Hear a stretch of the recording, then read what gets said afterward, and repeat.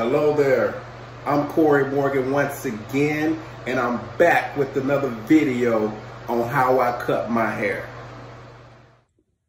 Before we get started, let me just show you how it came out. You see all that?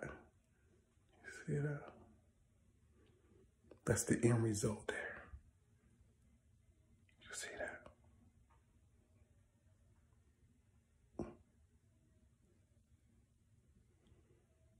Now let me show you how I did it. Right here, I'm making sure my mirrors are spotless. I want a fresh cut, therefore I need clear vision. These are the clippers I'll be using for the cut. They may look familiar if you watched the video I did on how I shave. Now I'm just combing out my hair, just freeing it up from anything that could possibly or potentially clog my clippers. But if you know this song, comment below the name of it.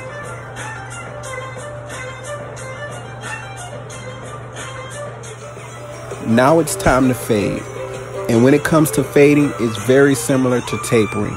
There's no set number of times to do this. You just do it until you're happy with the results. Once you get the results you want on one side, you have to turn it over and repeat those steps on the other side. Just takes a little bit of time, a lot of focus, a little bit of discipline, some patience, but you can get through it. With the more times you practice, the more comfortable you get with it. This is the alignment, and what it basically means is very similar to a taper slash line up, because I'm aligning my hair as straight as I possibly can all the way around the perimeter of my head. It's very similar to taking your car to a mechanic and getting the alignment service on your vehicle. Now we at the haircutting phase, and this is what it looks like. All I'm doing here is cutting my hair and making it all the same length. I believe I have a number 4 guard on my clippers right now, so I'm going along the sides, along the top, all around the back, and making it all the same length.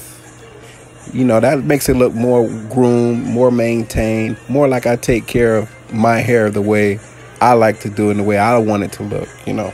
I couldn't find a barber out there that cut my hair the way I like, so I had to figure out how to do it myself.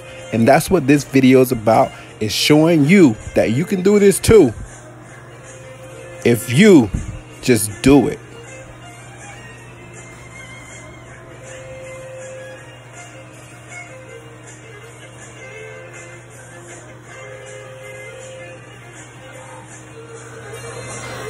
Remember, what you do on one side, you must do on the other.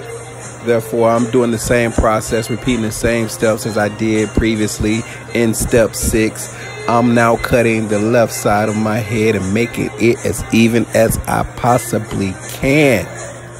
And now when I get it where I'm happy with the fade,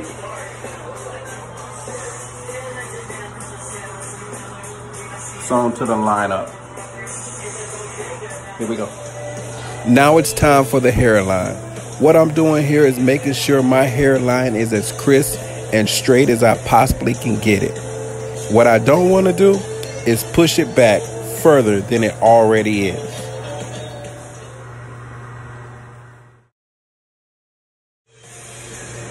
Right now it's time for the final inspection. What I'm doing here is making sure everything is the way I want it. I'm pleased with the way it came out, and I can walk outside and show you the results. But before I get out of here, make sure you guys go to the comments. Send over some challenges that I can call my coworkers out on and have them do some videos on as well. Make sure you go and do that right now. Right now. And I'm out of here. Adios, amigos. Now this concludes my video on how I cut my hair. Who knows?